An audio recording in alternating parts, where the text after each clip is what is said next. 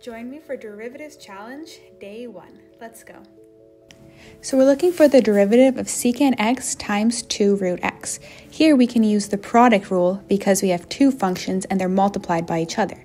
We're going to let secant x equal to a. Then we're going to let 2 root x equal to 2 times x, so 1 over 2, be b. So the product rule says the derivative is a prime times b plus b prime times a. So let's start by looking for a prime. Well, the derivative of secant is secant times tangent. And the derivative of 2 root x equals to 2 times 1 over 2x to the power of negative 1 over 2 by power rule. Therefore, putting it together, we get secant x tan x multiplied by 2 times x to the power of 1 over 2 plus x to the power of negative 1 over 2 times secant x. Follow for day 2 of the challenge.